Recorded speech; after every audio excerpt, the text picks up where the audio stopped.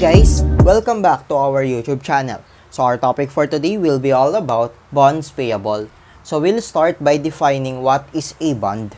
So bond is a formal unconditional promise made under seal to pay a specified sum of money. Ibig sabihin, if we have to pay a specified sum of money here, bonds payable now is actually a liability. Again, this is a liability at a determinable future date. Ibig sabihin, dapat naka-fix yung date kung kailan tayo magbabayad. Ibig sabihin, there is a maturity date here. So, kapag walang maturity date, normally, that is not a bond. Maliwanag ba? And to make periodic interest payment at a stated rate, ibig sabihin, ang bond, always siyang what? Always po siyang interest-bearing. Not unlike a notes payable, see to it na ang notes payable, pwede siyang interest-bearing, pwede siyang non-interest-bearing. Pero ang bonds, see to it that it is actually an interest-bearing liability. Maliwanag ba? Until the principal sum is paid. So, we have to pay periodic interest and see to it that that periodic interest is based on the stated rate. Ibig sabihin, always ang interest payment dito, once again, yung interest paid natin or yung interest payment, always nakabase siya saan? Always po yung nakabase sa stated rate or yung tinatawag natin na nominal rate. That is why later, don't get it wrong, no? Interest paid, right, is not the same dun sa tinatawag natin na interest expense. So, ulitin ko lang, no? Bond is a formal and conditional promise made under seal to pay a specified sum of money at a determinable future date and to make periodic interest payment at a stated rate until the principal sum is paid. Worded in another way, bond is actually what? Is actually a contract of debt. Ibig sabihin, isa po itong liability as I said a while ago. Whereby, one party called the issuer, no? Sino tong issuer na to? Tinatawag din siyang seller, no? Because dito, tayong nagbebenta ng bonds, no? So, itong seller na to or itong issuer na to, meron po tayong liability. Sir, bakit po? Because we issued a bonds and we received what? We received cash. Wala ba? So, naka-receive po tayo ng cash. Kanino pa? Kanino nanggaling yung cash? Nanggaling yung cash dun sa purchaser natin ng bonds na yun or yung tinatawag natin na investor. Liwanag ba? Wherein itong investor na to, meron siyang asset which is yung tinatawag naman natin na investment in bonds. Nagkakaintindihan ba tayo? So, yung liability is tinatawag nating bonds payable, pero yung asset, tinatawag naman nating investment in bonds because here, we paid what? We paid cash. You with me? Kaya kung maaalala mo nung nasa investment tayo, isn't it, meron tayong dalawang klase ng investment. Meron tayong tinatawag na investment in equity securities wherein here, shares ang ating binibili. Then meron din tayong tinatawag na investment in bonds or investment in debt securities wherein here, bonds ang ating binibili. So see to it na kapag bonds ang inisyo ng isang corporation, hindi po yun part ng shareholders' equity. It will be part of the total liabilities because bond is a contract of debt. Nagkakaintindihan ba tayo doon? Ngayon, ganito. Anong mga problema natin dito? Well, first problem natin will be about the initial measurement of the liability. Tama ba? Because halos lahat naman ng account na pinag-aaralan natin, especially dito sa FAR, no? Kailangan alam mo kung ano ba yung initial measurement, then apparently later on, kailangan alam mo rin kung ano yung subsequent measurement.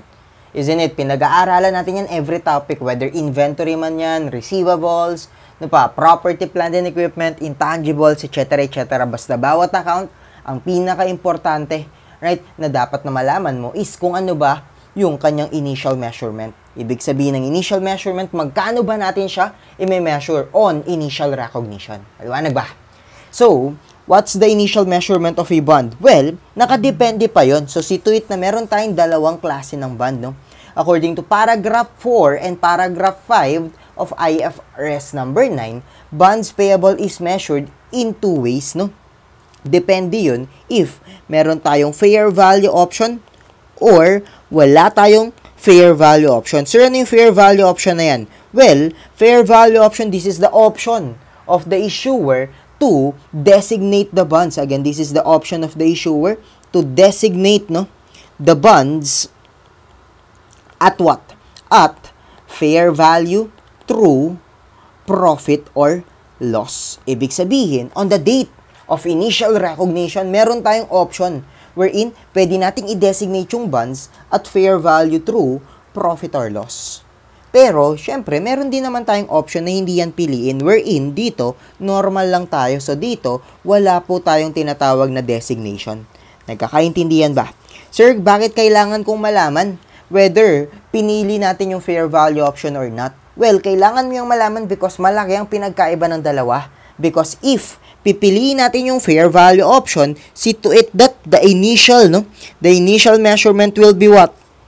Will be equal to the fair value of the bonds. Liwanag ba? Wherein fair value nakadepende yan, no? It may be equal to number 1, that's the cash price equivalent. Again, this will be the cash price equivalent. Sir, anong ibig sabihin yan? Well, yan lang naman yung na-receive mong pera or yan lang naman yung na-receive mong property or asset nung inisyo mo yung bonds, no? Sir, paano pag wala po yung cash price equivalent? Punta ka sa number 2, which is yung tinatawag natin na quoted price. Sir, ano yung quoted price? Yan yung, well, quotation nung bonds nung binili natin. Liwanag ba? Then, if wala pa din yan, see to it na pupunta tayo sa number 3, which is ito naman yung normally na nangyayari, no? Wherein, fair value is treated to be the present value. Nagkakaintindihan ba tayo? Sir, paano po pag walang fair value option? Kapag hindi natin pinili itong fair value option na to, see to it that initial measurement is actually different, no? So, sir, what will now be the initial measurement? The initial measurement now will be actually equal to fair value. Pareho lang pala, sir. Hindi pareho. Meron pa tayong dinideduct dito, minus or less. Ano yung nililess natin? Less the transaction cost. Wherein this transaction cost, madalas, yan yung tinatawag natin na what? Yan yung tinatawag natin na bond issue cost. Nagkakaintindihan ba tayo? Sir, bakit naman sa fair value option walang minus? Walang minus? Because under the fair value option, see to it that transaction cost, again, under the fair value option, transaction costs are actually what? Are actually treated as an expense. So, hindi po natin sila dinideduct no, sa fair value. But instead, under the fair value option, ine-expense natin yung mga bond issue cost natin. So, kapag tinanong ko ngayon, no, sa theories, on your board examination or on your examination, right, see to it that the treatment of bond issue cost is what? Is actually deducted from the fair value to compute what? To compute the initial measurement of the bonds. Liwanag ba? Itong transaction cost din na to, see to it, no, na i-amortize din natin to. Once again, these transaction costs will be amortized, no, together with the premium or discount as we, what? As we go along through the problem. Because later on, sa subsequent measurement, nag-amortize po tayo. And then, tuturuan kita, no, kung papaano mag-amortize later on. Pero dito, focus muna tayo, syempre, sa initial measurement ng bonds. Pero gusto ko lang malaman mo as early as now na yung transaction cost po ina-amortize yan together with the premium or discount. Wherein, this premium or discount, i-introduce ko yan later. Pero if natuto ka, no, sa investment in bonds, well, I believe wala ka ng problema dito. Panag ba? So ngayon, ganito. How to compute present value? Kasi kapag cash price equivalent, madali lang yan. Kapag quoted price naman, let's say may given sa problem, no? Quoted price is at 95. Ang ibig lang naman sabihin yan is actually 95% of face value. Liwanag ba? So, ganun lang kadali ang pagkuha ng quoted price. So, ang problema talaga natin dito is yung present value. So, how to compute, no? The present value of the bonds. Well, see to it, no? If babalik tayo dun sa definition, dalawang binabayaran natin, eh. We are promising to pay a specified sum of money, which is normally yung tinatawag natin na principal. At ano pa yung pangalawa? And we are also promising to make periodic interest payment, no? So, dalawa ang ating binabayaran dito. Binabayaran natin yung principal, and then babayaran din natin yung periodic interest. Nagigets ba? Well, ganito. Paano mag-compute ng present value? Well, tingnan mo muna. If itong principal na to is to be paid at once, no? Ibig sabihin, term bonds po ang meron tayo. Sir, anong ibig sabihin ng term bonds? Ang ibig lang naman sabihin ng term bonds, minsanan ng bayaran, no? So, if minsanan ng bayaran ng principal, see to it na ang gagamitin po natin dito will be the present value of 1. Nagigets? Ibig sabihin, if the principal is payable all at once, no, at the end of 3 years or at the end of 5 years, present value of 1 ang ating gagamitin. Sir, papaano kapag yung in-issue nating bonds is actually a serial bonds? Sir, anong ibig sabihin ng serial bonds? Serial bonds, ito actually yung mga bonds na payable in installment, no? Ibig sabihin, hindi to payable all at once after 3 years, but instead, annually, nagbabayad ka dapat partially doon sa bonds na yan. Nagigets? So, kapag serial bonds ang ating in-issue, the present value factor na gagamitin mo to compute the present value of principal will be what? Will be the present value of ordinary annuity of 1 or the present value of annuity due of 1. Sir, kailan gagamitin yung present value factor of ordinary annuity at saka yung present value factor of annuity due? Well, gagamitin mo no si present value factor of ordinary annuity of 1 if the first payment will be what? Will be at the end, no? At the end of 1 period. On the other hand, gagamitin natin si present value factor of annuity due of 1 if the first payment will be on day 1. Ibig sabihin, if day 1, kailangan mo na agad magbayad, kakabenta mo pa lang ng bonds, no? Kakautang mo pa lang, kailangan mo na magbayad, annuity due ang gagamitin. Nagigets? So, hindi tayo always naka-present value of 1 sa principal. Kailangan mo munang malaman if term bonds ba yan or serial bonds. Well, pagdating sa interest, as we all know, periodic po yan binabayaran based on the definition, no? Sabi dito, and to make periodic interest payment at a stated rate, ibig sabihin, every period kailangan nating magbayad ng interest. That is why, pagdating sa interest, isa lang ang ating ginagamit. That is the present value factor of ordinary annuity of 1. Sir, hindi pwedeng annuity due, hindi, because interest is always based on passage of time. Walang advance payment of interest. Normal ang interest, binabayaran lang yan if may lumipas ng panahon. That is why, always, no, na present value of ordinary annuity lang ang ating ginagamit dito. So, kapag alam mo na, no, yung, kung ano yung gagamitin mong present value factor, i-multiply mo lang yun doon sa principal or doon sa interest, and then kunin mo yung sum, no, and that's already the present value. Nagkakaintindihan ba tayo? Ngayon, ganito, no? One last thing before tayo pumunta talaga sa mga computation. So, dito, meron tayong mga interest rates na tinatawag, no? And dalawa to. Kailangan dito pa lang, alam mo na yung pinagkaiba nila. Sir, ano yung dalawang yan? Una is yung tinatawag natin na nominal rate. Again, meron po tayong tinatawag na nominal rate. And then, meron din tayong tinatawag na effective rate. So, sir, ano po yung mga yan? Well, nominal rate, tinatawag din po yan na coupon rate or the stated rate, no? Ibig sabihin, yan yung rate na napag-agreehan or agreed rate. Since this is the rate agreed upon, no, by the lender and the borrower. So, dyan nakabase yung what? Dyan nakabase yung interest payment. Nagkakaintindihan ba? Because yan yung napag-usapan ni lender at ni borrower. On the other hand, effective rate is actually the yield rate, also known as what? Also known as the market rate of interest. Ibig sabihin, itong effective rate na to, this is actually the realistic rate because this is the real rate of the bonds. Ibig sabihin, yan talaga yung totoong interest. Sir, possible na hindi sila pareho? Yes, possible na hindi po pareho ang nominal rate at ang effective rate because possible na ang effective rate or yung real rate sa market is 10%, no? Pero, since kaibigan mo si lender, napakiusap mo na 8% na lang yung nominal, so possible na hindi sila pareho. Nagigets ba?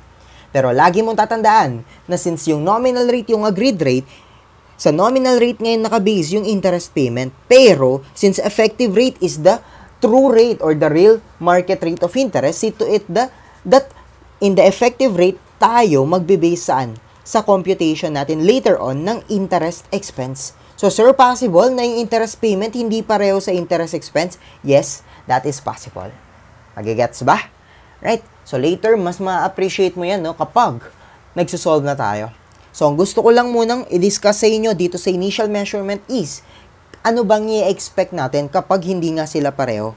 So, see to it here, na yung nominal rate, possible na what? Possible na mas mataas yan sa effective rate. Or, pwede rin naman na yung nominal rate is what? Is mas mababa compared sa effective rate. So, if that's the case, anong ine-expect natin? Para lang, kapag nagsosolve na tayo, ma-sure natin na tama yung sagot natin. Kasi sayang yung bawat point, sayang yung pinagpapagura natin. Tama ba? So see to it that if the nominal rate is higher than the effective rate, expect that the present value, again, expect that the present value here will be higher doon sa face value natin. Nagigets ba? Sir, bakit naman ganon? Because here, see to it na mas malaki yung sinisingil na interest compared sa dapat na interest. That is why yung present value na makukompute natin is mas mataas doon sa face value natin. And if that's the case, see to it here na magre-recognize tayo ng what? Magre-recognize tayo ng premium. Why premium? Because mas malaki, no, ang na-receive natin compared doon sa babayaran natin, because face value is also known as what? This is also known as the maturity value. Right? So, itong maturity value na to, yan yung babayaran natin on the date of maturity. While present value, no, is the proceeds. Again, normally, this is the proceeds, no, from the issuance of the note. Okay?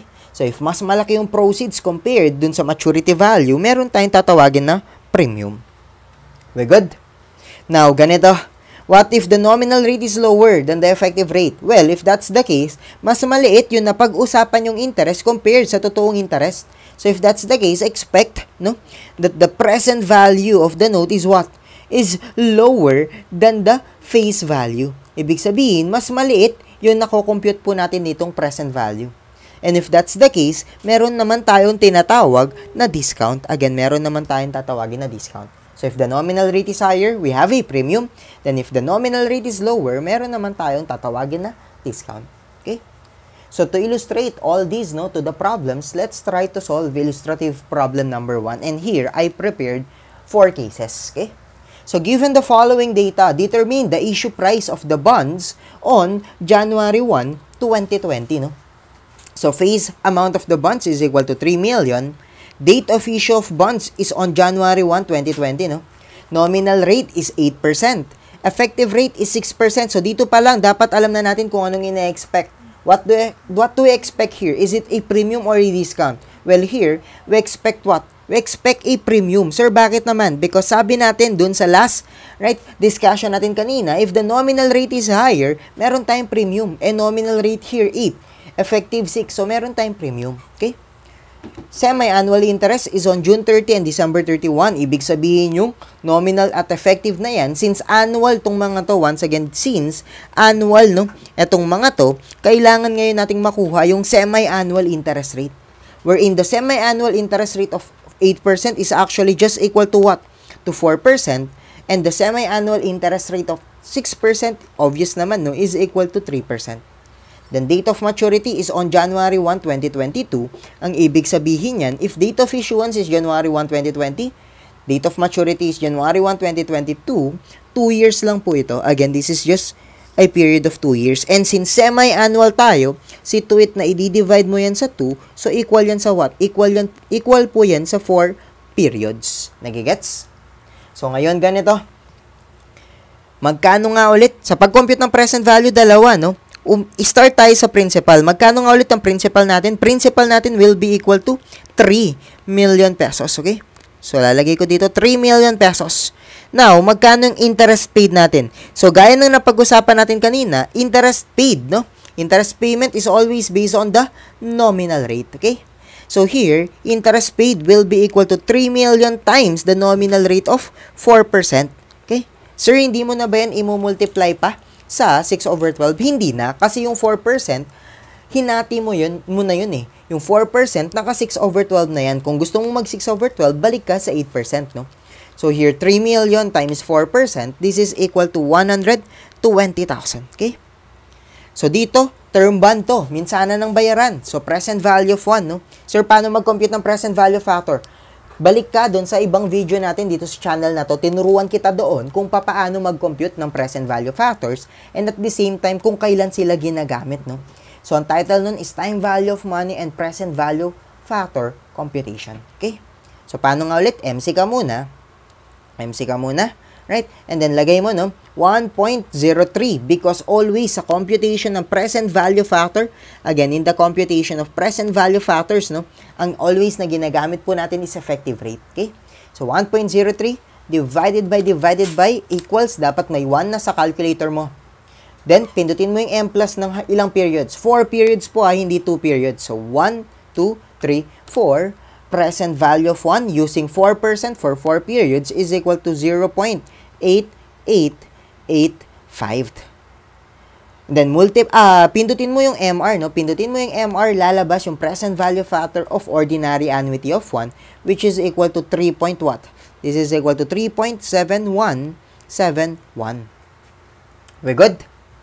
Now, add mo lang yung product ng dalawang yan, and that's already the what? That's already the present value. Again, that's already the present value. Paano ba? So, MC ka muna ulit, no? Para masaya tayo, no? 3 million times 0.8885, M plus mo. And then, 120,000 times 3.7171, M plus mo ulit.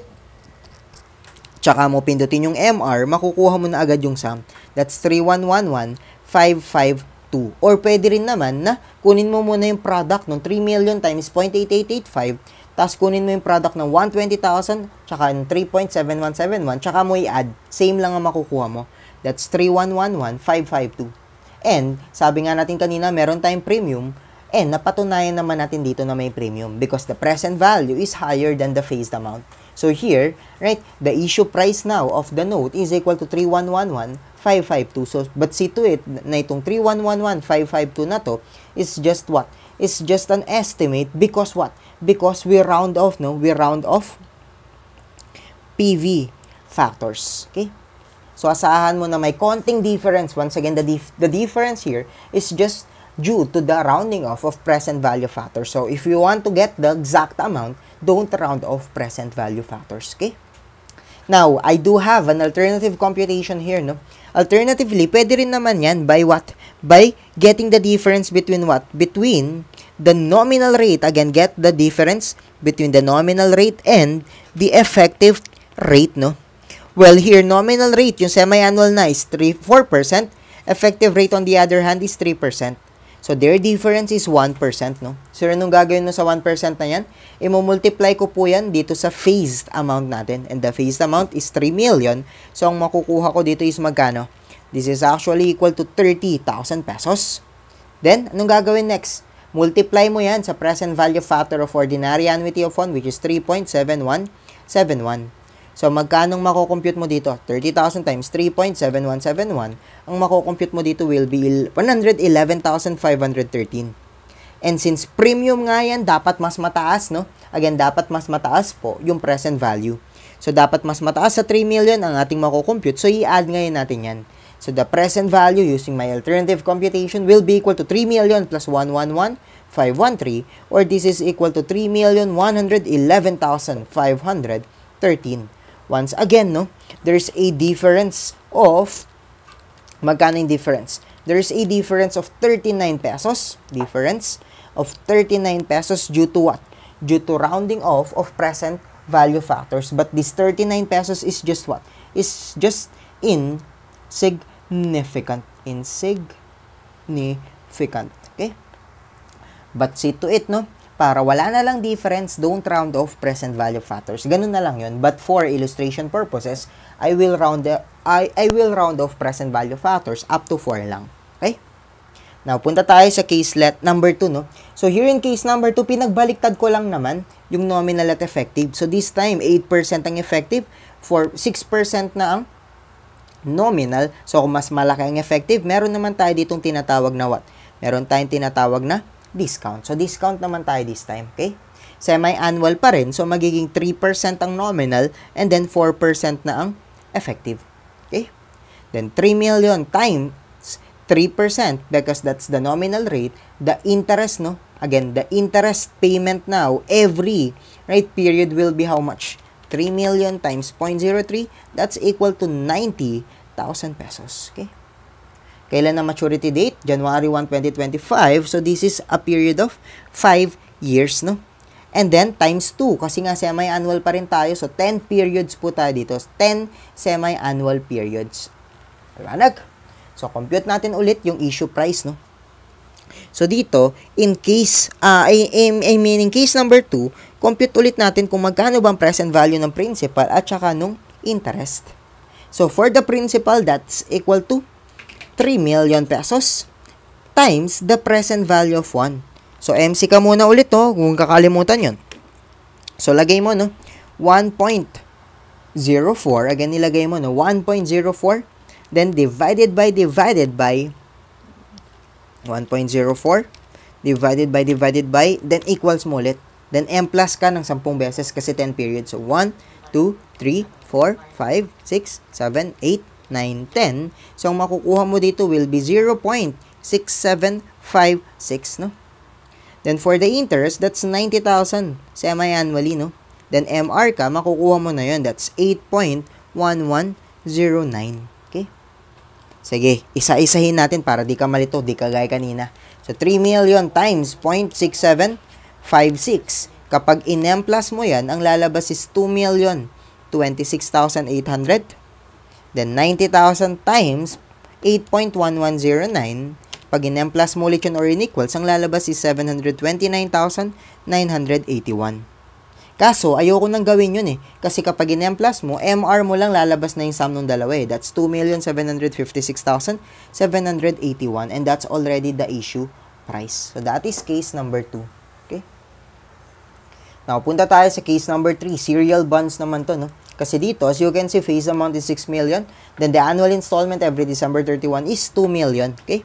So, date of issuance is January 1, 2020. Sir, walang maturity date na given. Okay lang.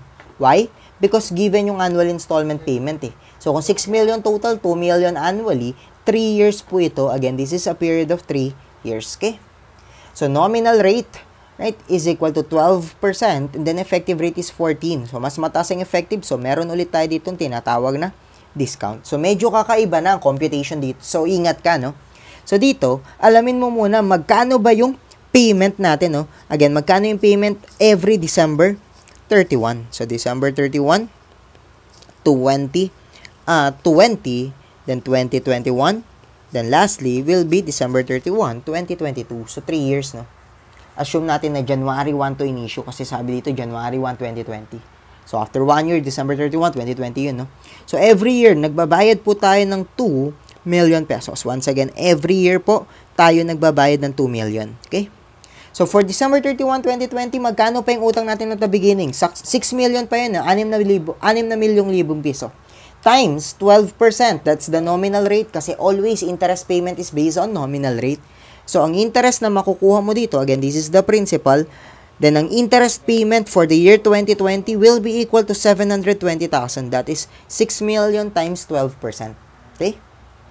Ngayon, for the year 2021, since nakapagbayad ka na last year ng 2 million, 4 million na lang ang utang mo, no?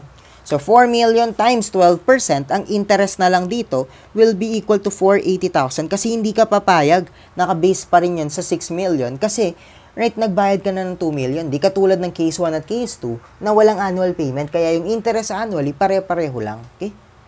And then, for the year 2022, since 4 million na nabayad mo, 2 million na lang ang basis ng interest. So, 2 million times 12%, this is equal to 240,000.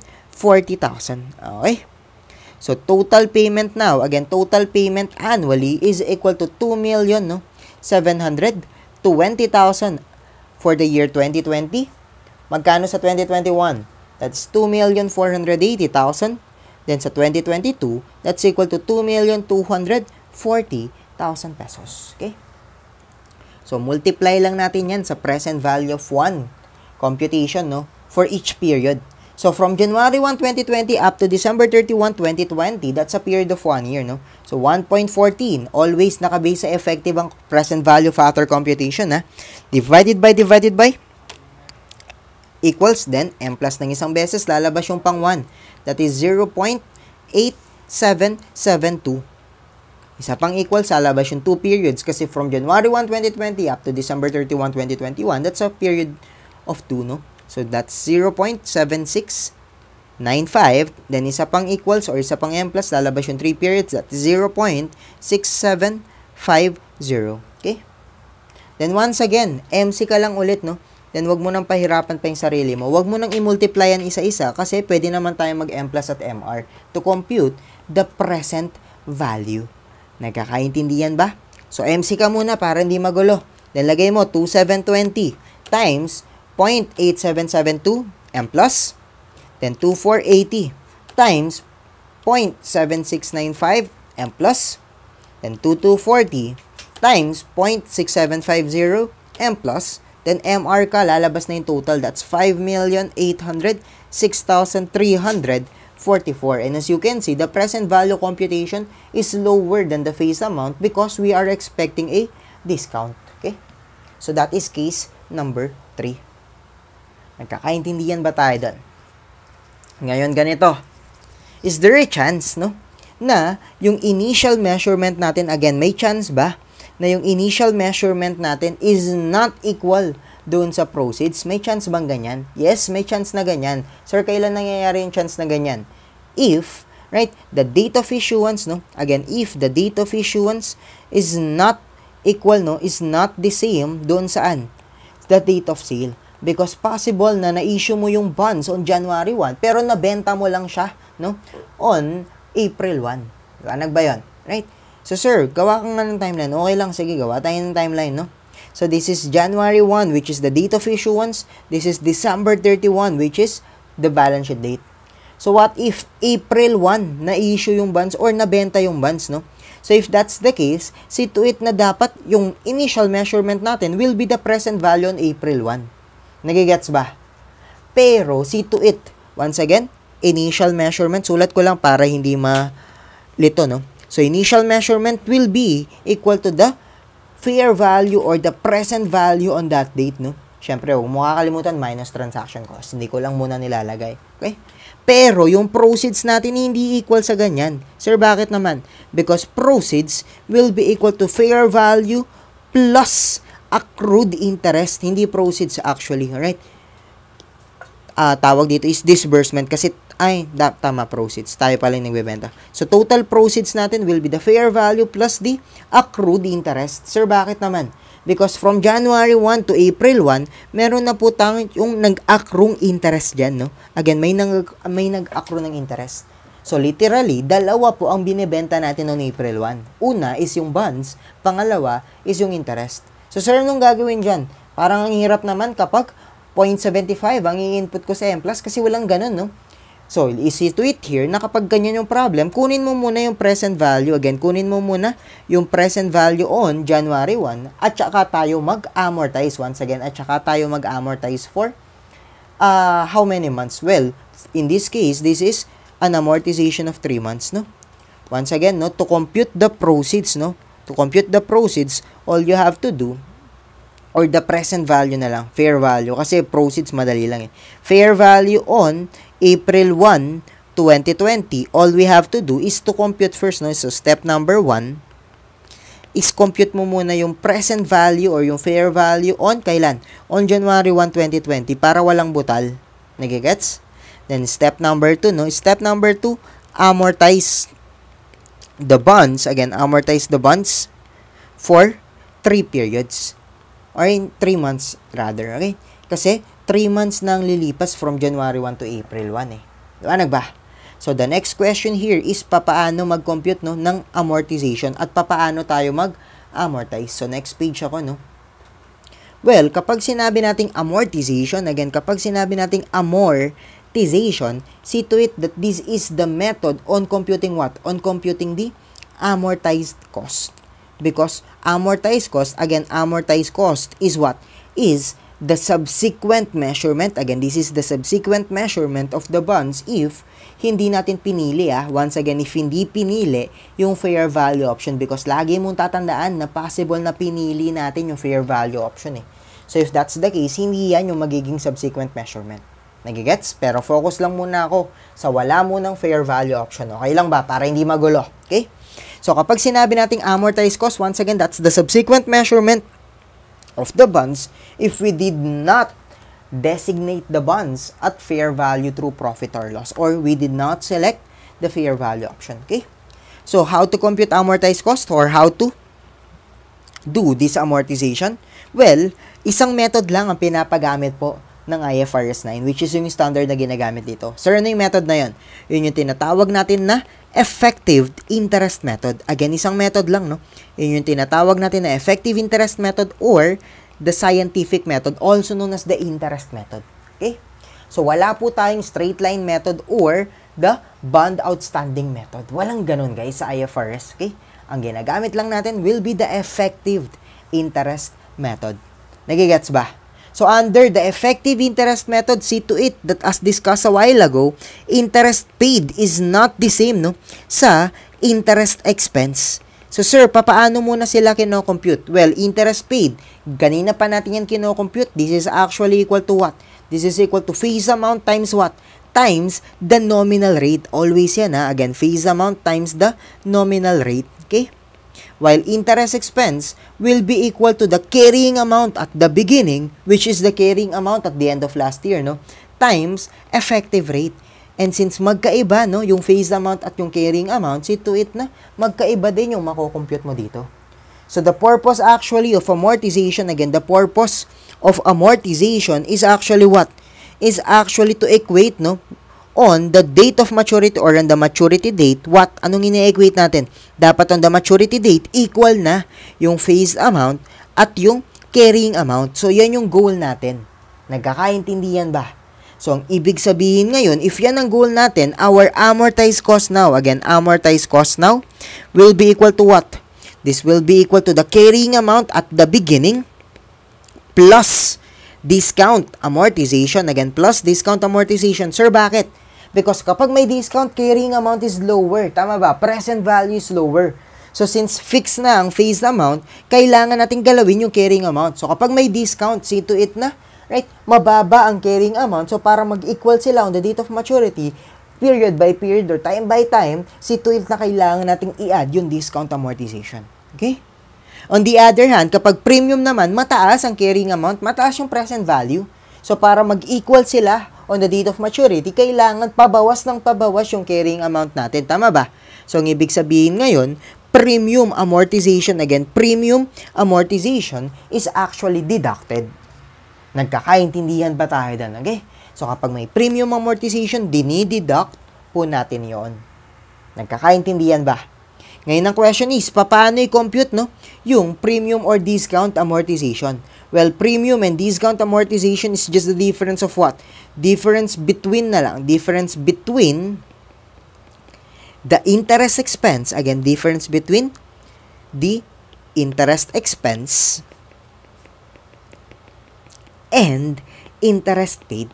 So, any difference, no, between the interest expense and interest paid, right, will be the amortized cost. Nagkakaintindihan ba I mean, premium amortization or discount amortization. At yun yung i-add or i-minus mo sa carrying amount natin at the beginning to compute the amortized cost, because amortized cost is the subsequent measurement of bonds if we did not select, no, the fair value option. Okay? So, ngayon, going back to kanina, sabi natin, step 1, compute mo muna yung present value on January 1 as if January 1 na issue, tsaka ka mag-amortize ng 3 buwan. Okay?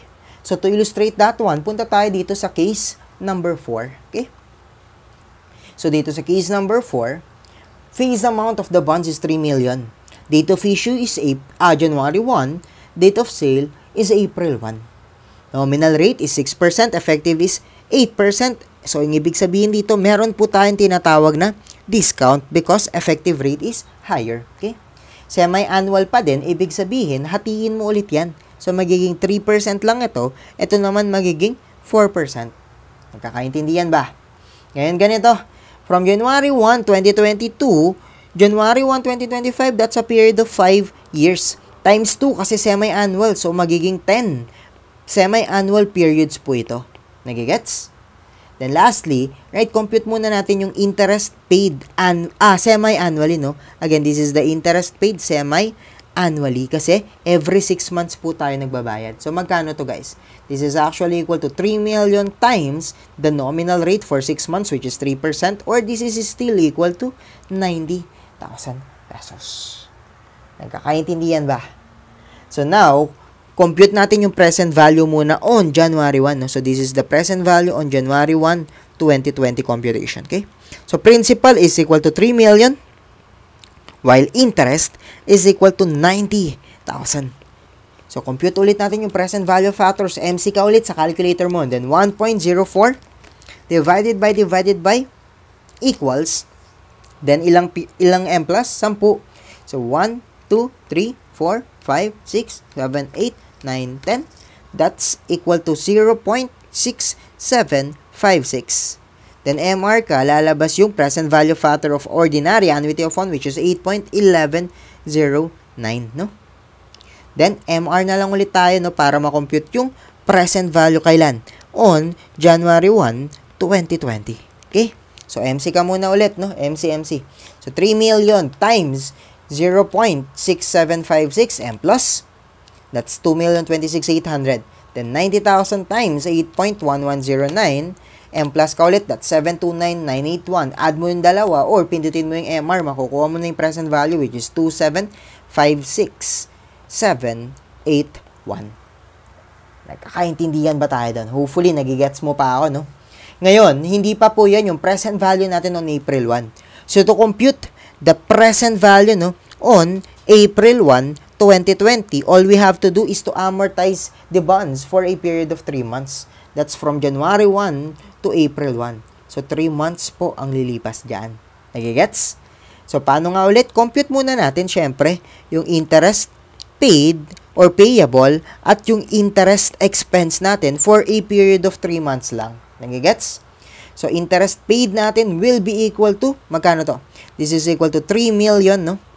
Times 3% kasi lagi naka-nominal rate. Etong 3% na to, good for 6 months kasi naka-semi-annual yan, no?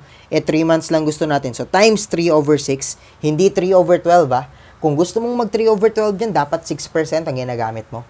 Since naka 6 over 12 na yung 6% na to, kaya natin nakuha yung 3%, see to it na yung 3% ngayon, good for 6 months na lang. So, kung 3 months lang gusto natin, times 3 over 6. Then, interest expense is equal to the carrying amount, syempre at the beginning, which is 2756,781. Kasi sabi natin kanina, interest expense, no, is what? Is the carrying amount at the beginning times effective rate. So, times the effective rate of 4%, and then times 3 over 6 din. So, magkano interest payable natin? 3 million. Again, this is the interest payable, no? Or the accrued interest. So, 3 million times 3% times 3 over 6. This is equal to 45,000. While interest expense is equal to 2756,781 times 4% times 3 over 12, or this is equal to 55,136. Once again, difference between the two will be the discount amortization already. Right? This is discount amortization kasi may discount tayo eh. Tama ba? Magkano yung discount amortization? 55,136 minus 45,000, or this is equal to 10,136. Okay? So, to compute now the present value, no? Again, to compute the present value, which is the initial measurement, no? Again, the initial measurement of the bonds on kailan? On April 1, 2020, all you have to do is to add the carrying amount at the beginning, which is 2756,781, dun sa 3 months amortization, which is 10,136, because sabi natin, discount amortization is added. Pero kapag premium amortization to, minus yan, syempre. So, the initial measurement now of the bonds is equal to 10,136 plus 22,756,781, or this is equal to 2,766,917. So, that is the initial measurement of the bonds. But see to it, na kapag issue price or issuance price or sabihin na nating proceeds, ang tinatanong ng problem, ibang usapan naman yan. So, kapag proceeds na, no, ang tinatanong ng problem, this will be equal to the fair value nga plus the accrued interest, no? So, if the fair value in April 1 is 2,766,917, then the accrued interest, no, is 45,000, hindi 55, ha? Kasi 45 ang ating kailangan bayaran, eh. Okay? So, plus 45, magkano yung total na na-receive natin? This will be equal to 2,811,917. So, don't get it wrong, please. Once again, don't get it wrong. Initial measurement or the present value in April 1 is 2,766,917, while the proceeds, no, on the same date is equal to 2,811,917. 2,811,917 yung ating na-received. Okay? So, that's all about the initial measurement of bonds, no? Nagkakaintindihan pa ba? So, let's cut first our discussion here. Hopefully, marami ka natutunan, no, sa discussion natin here sa part 1. So, mamaya sa part 2, i-discuss ko yung subsequent measurement pa, amortization table, as well as yung fair value option. But for now, pahinga ka muna. Pwede kang ML muna, 1 game. O kaya naman, pwede ka rin mag-Netflix muna, 1 episode. Nagkakaintindihan? Pero hopefully, makita pa kita mamaya sa part 2 natin about bonds payable. So thank you guys for supporting our channel. Keep safe and God bless. Bye-bye guys.